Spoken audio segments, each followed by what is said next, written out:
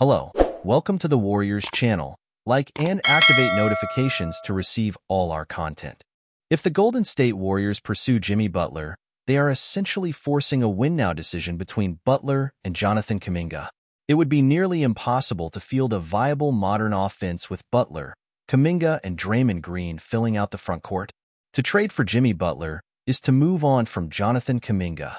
Making him the centerpiece of a deal likely means being able to keep Brandon Podziemski out of it, a necessary component to ensure the Warriors aren't merely fielding players in their 30s.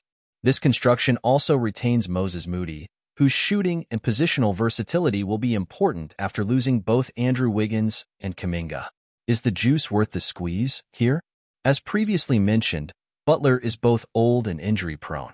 He hasn't played more than 65 games in the last 7 seasons, and as a result a player clearly in the top 15 for that entire stretch made just 2 All-Star games and 3 All-NBA teams.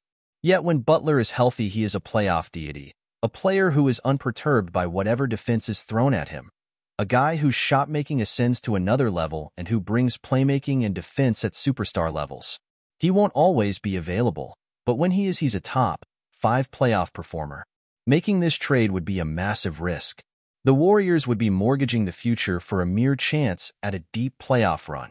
There's just as much of a chance that Butler will miss enough time in the regular season that the Warriors are stuck trying to fight their way out of the play-in tournament, or that he misses the playoffs entirely. There's also a chance that he hits the postseason healthy, and the postseason magic that he and Draymond Green can muster when the lights are brightest combines to put a real contender around Stephen Curry.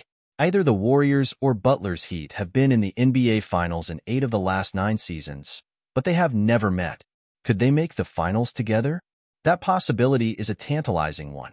Is it enough for the Warriors to give up Kuminga and 2 first-round picks? Probably not, but maybe. And it would make for one incredibly dramatic final chapter for Curry and this Warriors dynasty. We will bring more news here. Like and activate notifications to receive all our content.